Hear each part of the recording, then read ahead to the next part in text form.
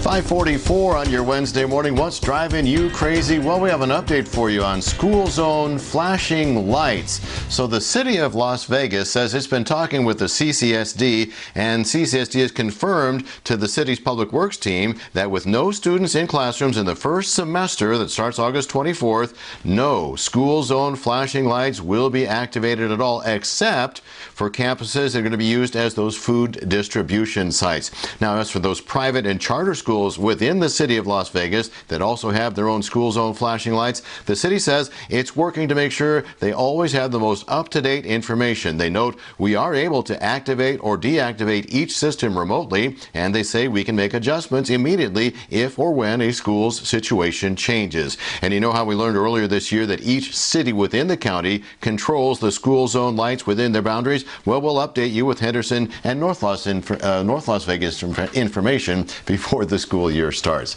In the meantime, please buckle up, drive carefully, and put down that phone.